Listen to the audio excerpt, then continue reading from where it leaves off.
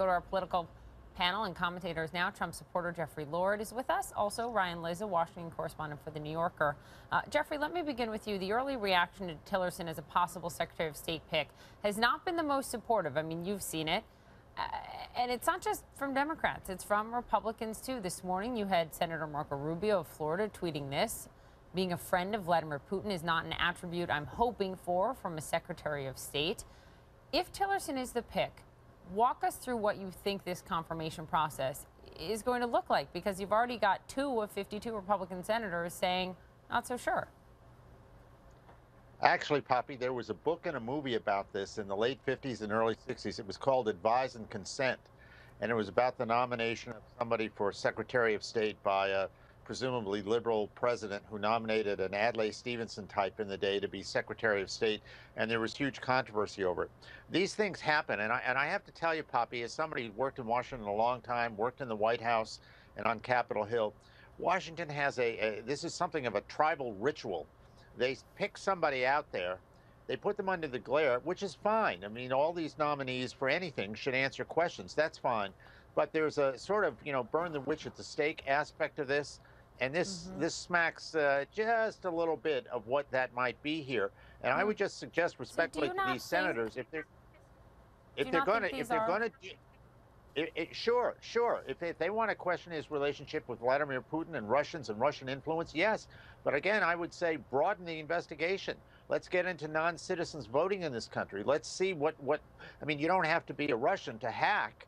I mean, there could be a hacking into the American electoral system from other sources right here in this country. And that is what our intelligence agencies, the best of the best, have been doing, and the CIA concluding, and others, as far back as October, the that FBI, Russia did hack into this. But Jeffrey, I can't get into a debate over that right now. I hear your point. I'm telling you what our reporting is. Ryan, to you on this issue of the CIA's reporting that Russia's meddled in the election.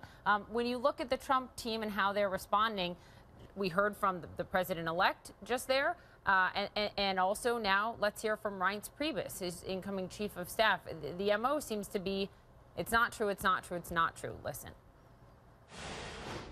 Does the president-elect believe that Russia was trying to muddy up and get involved in the election in 2016? Number one, you don't know it, I don't know it, and there's been no conclusive or specific report to say otherwise. So that's the first thing. The second thing I would tell you is that you don't have any proof that the outcome of the election was changed. Forget about who did the hacking. Do you want to know? Even if someone did the hacking, no, you don't have any. Tell me how you know that. Does he want to know? What specific? Of course we want to know. So there's going to be an investigation? He wants an investigation on Capitol Hill? Of course. Listen, I don't know what investigations he wants. There was a much longer, Ryan, as you know, back and forth between the two of them this morning on Meet the Press. But he's saying, what's your source, what's your evidence, talking about intelligence officials. At the same time, the president-elect in that interview on Fox this weekend said, well, I actually blame the Democrats. But he didn't put a source out for that.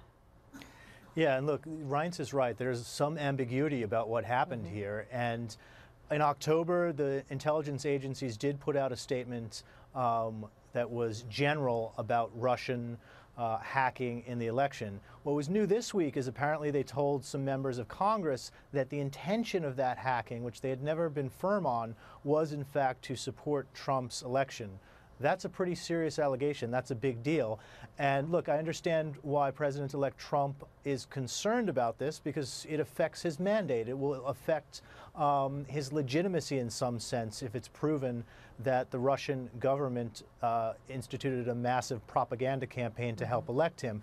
So this issue is way too important to have anonymous, sourced commentary from briefers going to the Hill and briefing members of Congress.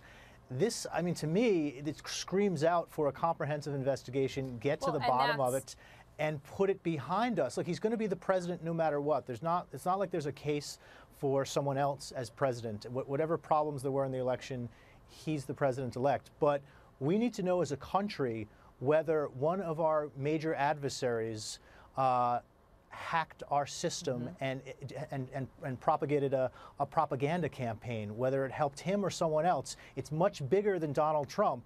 We need to, and so I think Reince is right. We don't have all the information, and going forward, we need to have it. So that is being called for a deeper investigation. As you both know, we have this bipartisan group of senators, Chuck Schumer, Jack Reed, John McCain, Lindsey Graham, all calling for this, releasing a joint statement that reads in part, we have an obligation to inform the public about recent cyber attacks that have cut to the heart of our free society. Democrats and Republicans must work together and across the jurisdictional lines of the Congress to examine these recent incidents.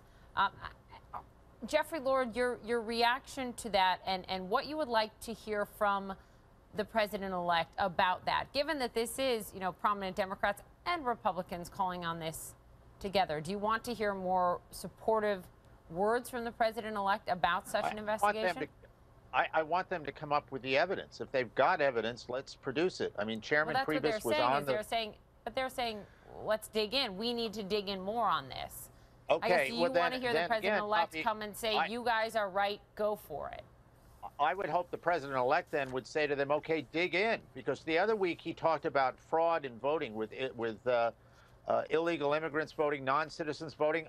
This is all part and parcel of the same thing. At the end of the day, it doesn't make any difference whether it's a Russian hack or a non-citizen of the United States actually physically voting. You are influencing the U.S. election system. And either way, if we're going to have an investigation, do it. Let's get it on. Let's really dig into it. Ryan, go ahead. No, I was just going to say, look, from what I've seen, there's no evidence of widespread voter fraud. We do have the intelligence community saying publicly that the Russians had an intelligence operation against our country. Not by name, though, Brian. So, but fine. If there's going to be an investigation into voter fraud, do it. But this issue is far too important to get bogged down in defensive politics because you think it's going to damage Donald Trump's reputation. This is bigger than him. This is our electoral system, Jeffrey. And I know there's an instinct to defend your guy, but Jeffrey, as an American, you and every Republican and every Trump defender, every Democrat should want to get to the bottom of Vladimir Putin interfering in our election. If Jill Stein had been elected, we should... If you're an illegal immigrant voting, you shouldn't be. You are interfering with our electoral system. I agree with you. You really think that's the same thing, Jeffrey? Do you really think Vladimir Putin... Well, of course it is.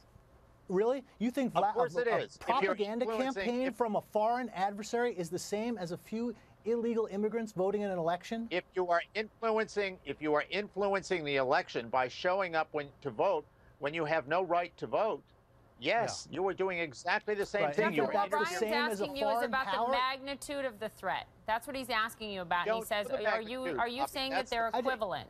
Jeffrey, you're just throwing out peripheral issues. This is our country, Jeffrey. Brian, you are we have a foreign adversary. Party here, I guess. I don't know, or Jeffrey, liberals. I'm not on here defending either party. I'm defending American democracy, Jeffrey, because we have a foreign power that our intelligence agencies are credibly telling us interfere in our election, and every Trump supporter I see on TV just gets their back up and gets defensive and decides this is an attack on Trump. It's not an attack on Trump. It's an attack on American democracy.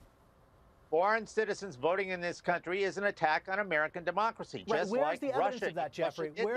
Where's the evidence of that is an important issue? Tell me the evidence. The U.S. Government Accountability Office reported back in 2005 that there was evidence of this. It's 2016, Jeffrey. The issue before us is Russian interference in our election, not a 2005 report.